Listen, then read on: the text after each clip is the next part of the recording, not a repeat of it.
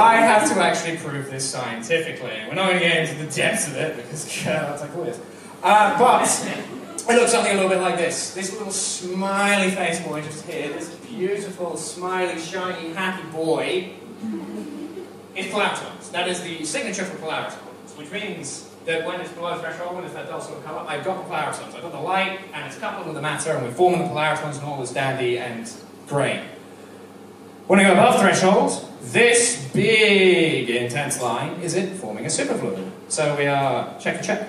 And to kind of like, this is a reciprocal space, and it's all a bit physicsy and wavelength and angle and yada yada. If we look at an actual microscopic picture of said perovskite, this is it, below threshold. Pretty uninspiring, pretty uninteresting.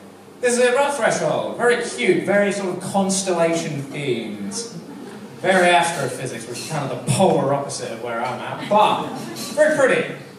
Shiny, lovely, glorious, beautiful stuff. So, have we formed polaritons? Yes. Yes, we have.